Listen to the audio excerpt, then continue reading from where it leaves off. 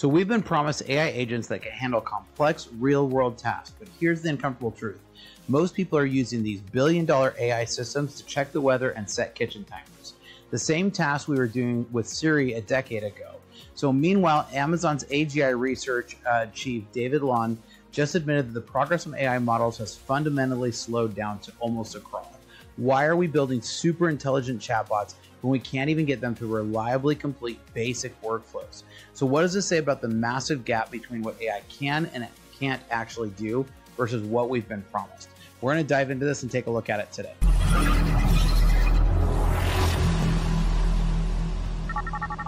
All right, so AI can definitely write some code, and anybody who says otherwise hasn't tried some of the latest tools.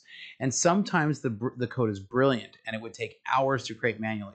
But the reality check is that nobody wants to discuss is that writing code and building software are totally different things. So let's break down why this distinction matters more than you think.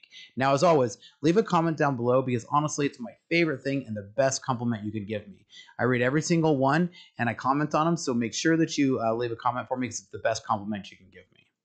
Now, data recently reveals that 59% of people primarily use AI assistants for weather checks, and 51% use it for playing music, and 47% for web searches. So these are the exact same use cases we had with basic voice assistants back in 2015. Not a lot of meaningful progress to the actual user behavior. Now, Google, Amazon, and Apple have spent billions of dollars upgrading their assistants and advanced AIs, yet people aren't trusting them with more complex tasks. So the problem isn't capability, it's reliability and trust, which are fundamental requirements for real-world software systems. So while AI demos show incredibly potential, users instinctively stick to simple, low-risk interactions where mistakes don't really matter. Now, this pattern reveals the massive gap between impressive demonstrations and practical daily usage. Now, I want to dive into a couple of different articles here and show you some of these here. So this one is one that I was reading about. It says best practice for building agentic AI systems, what actually works in production. So even as the title is already insinuating here, not everything is going to work exactly like the demo expects, right? So right off the bat, it's like real agent systems where multiple specialized agents communicate, delegate tasks, and somehow don't crash into each other. So this is one of the things is that they're teaching, and it's a really long technical document. And one of the very first things that it talks about is the ability to break down into primary agents. These handle the conversation. They understand context, break down tasks, and talk to users. Think of them as the project manager who never writes the code. Then a sub-agent will do just one thing. They get a task, they complete it, return results. No memory, no context, pure function execution. So that's the very first thing that I'm going to tell you is here at Startup Hack, as we're building software systems for people, this is definitely a pattern that we follow. Now, I've actually found very few systems that we can write with just one AI system. We usually have to chain many of them together. In some cases, we have something that's doing like 12 different steps between AI and machine learning in order to get something to work. See, because this is one of the things is that AI agents do really well at when you get them specialized to do one thing. That's one of the things that I would definitely tell you to really make sure that you're understanding as you take away from this article today. Now, at the end here, after it's done all this work to explain all this, it says, remember, agents are tools, not magic. This is what I've been teaching here on this channel for a long time. They're really good at specific tasks, but terrible at figuring out what those tasks should be, which is your job. And that's what I've tried to teach here for a long time, right? Is humans plus AI work well together. If you're thinking that AI is just going to replace humans, you're missing the point of AI altogether.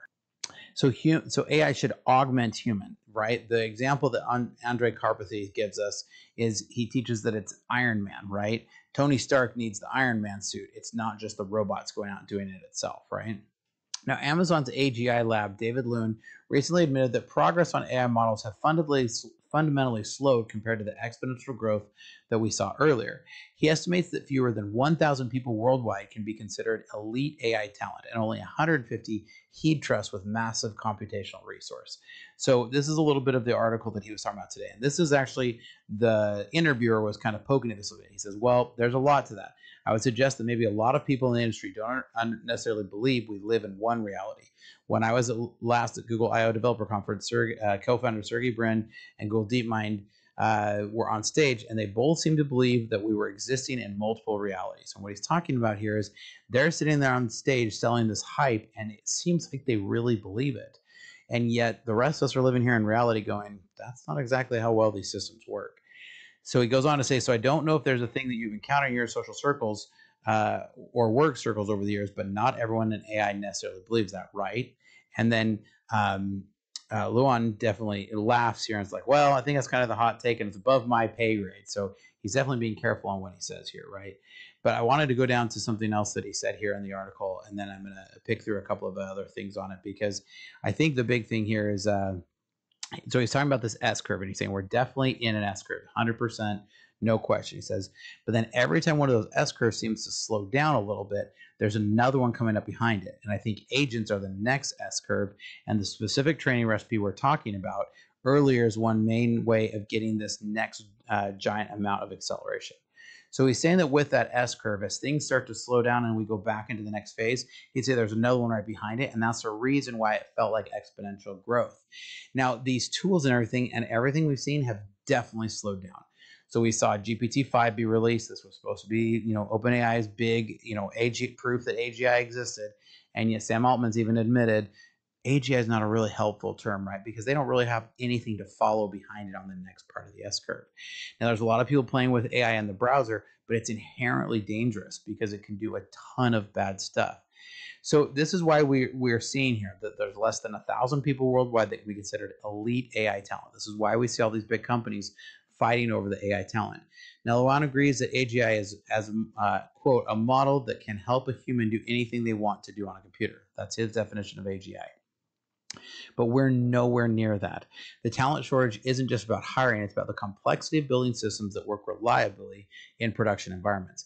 Even Amazon, with virtually unlimited resources, both human and computer, is struggling to create AI agents that can handle real-world business workflow consistently. The scarcity of expertise explains why so many AI implementations fail when they move from controlled demos to messy real-world scenarios. This is the MIT research paper that we've seen recently where it says 95% of these fail. Again, it's not the weakness of the machines, it's the hype of the expectation that everybody thought what they were going to do. Now, LLMs excel at generating isolated chunks of code or data based on specific prompts and requirements you provide them. Software engineering requires maintaining mental models of how different components interact, how they evolve, and affect each other over time. Now, according to Zed's engineering team, LLMs get, quote, endlessly confused, end quote, when tests fail. They can't decide whether to fix code or to fix the test. Real engineers test their work iteratively, building understanding of the system's behavior and making informed decisions about changes. When LLMs hit frustration points, they often delete everything and start over. And that's the exact opposite of how experienced developers debug problems. This is a fundamental inability to maintain context and state, and is why AI generated code often works in isolation but breaks when you put it together into complex systems. And this is part of the reason why we see AI can produce a new prototype fairly quickly, but you give it a large old existing code set and it will usually fail miserably. So building reliable AI agents requires sophisticated two-tier architectures with primary agents handling context, and specialized sub-agents doing focused work. A lot of different dev teams will spend weeks trying to reverse engineering successful agent systems, only to discover most complex hierarchies completely fall apart in production. The stateless by default principle is critical. Any shared memory or state between agents introduces unpredictable bugs and failures. Let me explain that a little differently. So if something goes wrong in step one, as we talked about, most AI agents take things to be chained together. If something goes wrong in step one, and because LLMs are non-deterministic systems, you can't rely that it's always going to produce that result. So then step 5 is definitely going to be even a more catastrophic failure. Now, most companies attempting AI agent implementations lack the infrastructure, talent, and organizational process needed for successful deployment. Even simple agent tasks like analyzing customer feedback require careful orchestration, token management, and error handling most teams would underestimate in most cases. Now, the engineering challenge of deploying agents at scale are being dramatically underestimated by executives who only see the polished demo. Now, Google assistants like Alexa and Siri have actually gotten worse as companies try to upgrade them with generative AI capabilities. The transition from rigid natural language process to flexible large language models broke many basic functionalities that used to work. We've had a Google Home sitting in our on our table or on our kitchen cabinet for, I don't know, a long time, probably half a decade at least. And it's funny because recently, as Google has shifted more to the AI model to give answers, it now just fails over and it's really become almost a useless paperweight to the point where we're about ready to turn it off. And 90% of what we do is ask the weather. Every time we ask the questions, it says, I don't know, but let me check the web. And it usually then gives some obscure reference. So these agents have actually gotten worse as LLMs have gotten better, right? And so you would think it would have made them better, but really it's actually just done more to confuse these AI systems that we have. So users like me report that assistants now frequently misunderstand simple requests like weather queries or smart home controls. So companies are struggling to balance the expanded capabilities of AI with the consistency and reliability users expect from assistant technology. This degradation explains why people stick to simple tasks. They've learned not to trust these systems with anything important. I was in a boardroom the other day and some executives were like, AI this, AI this, AI this. And another business person who's closer to the business had to remind them that, look, a 75-80% isn't going to be good enough with the level of service we expect to give to our clients. And so this was one of those examples where we're seeing somebody who really knows and understands, explain that the quality that's coming out of these AI systems are not good enough yet. Now, there's a mental model problem here, right? Effective solution software engineering requires maintaining a clear mental model of both requirements and implementation details throughout development cycles. LLMs cannot identify differences between what code should do versus what it actually does, leading to fundamental debugging failures.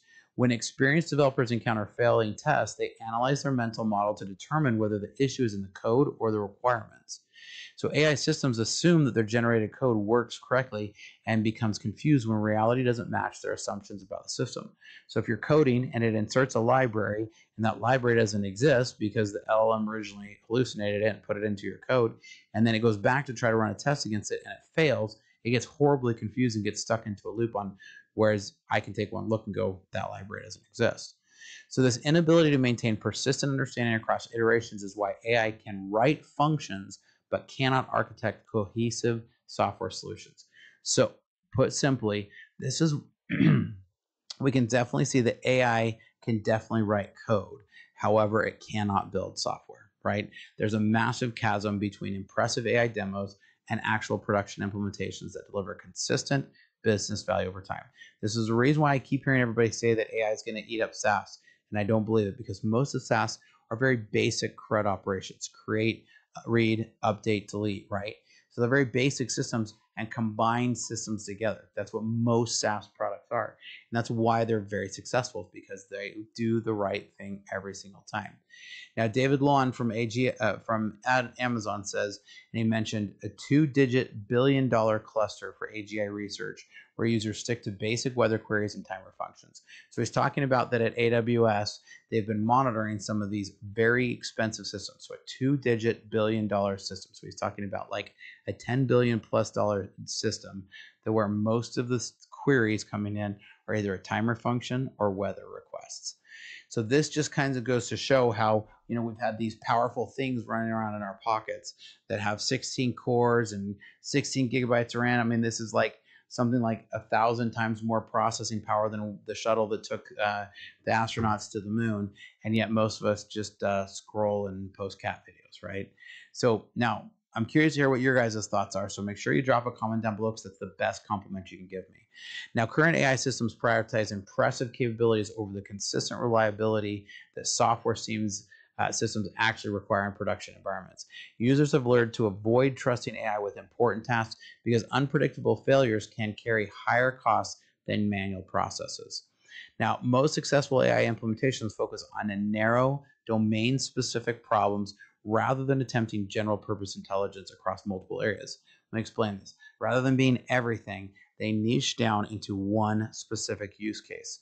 Companies are often abandoning broad AI assistants in favor of specialized tools to solve a specific high-value problem. Now, if your company has systems that need help, reach out to us, because our specialty here at Startup Hack is helping you connect your systems to work like a well-oiled machine. So check out startuphack.com/Spencer. Now, AI systems struggle with maintaining sufficient context accurately, enough to iterate between working systems in complex multi-step processes. So successful AI implementations require careful human orchestration of context, which limits scalability and increases complexity rather than reducing it. So despite massive investments in AI capabilities, most companies struggle to identify measurable returns on their AI initiatives beyond basic automation tasks. The gap between AI potential and actual business impacts reveals fundamental misalignment between technology capabilities and real organizational needs.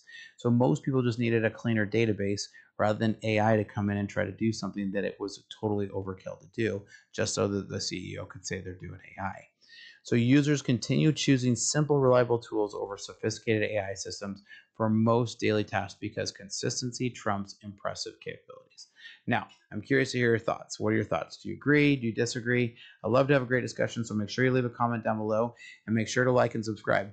Here at Startup Hack, we love to train software developers as well as build custom software solutions for companies. So if we can help you out, check out startuphack.com/Spencer, and here's some great information about our services. Hi, I'm Spencer, a fractional CTO. With over a decade of executive leadership and 25 years in software development, I've transformed technology teams and products for businesses just like yours. As your fractional CTO, you get the strategic guidance of a seasoned technology executive without the full-time commitment, perfect for companies ready to leverage cutting-edge technology without expanding headcount. My team at Startup Hack has already built advanced AI agents for small and medium businesses, automating complex workflows and delivering advanced ROI to human workflows. We specialize in creating custom software that connects your systems into a single coherent technology ecosystem. Our development approach focuses on tangible business outcomes. For one client, we developed AI-powered workflows that cut days off of human processes. For another company, by connecting multiple systems, we reduced processing time to increase their ROI by over 75%. We don't just write code, we architect solutions that scale. Whether you need cloud system architecture, data integration between legacy systems, or custom AI agents that automate your unique business processes, my team delivers results that exceed your expectations. Having led technology for a lot of companies and launched 7 successful brands of my own, I bring battle-tested expertise to your business challenges. Our specialty is turning technological complexity into business advantage. So if you're ready to harness the power of AI and custom software to drive your business forward, let's connect. Together, we'll build technology that doesn't just solve today's problems, it positions you for tomorrow's opportunities. Technology leadership, decades of experience, AI powered. Reach out today and we can help you. Check out startuphack.com/Spencer.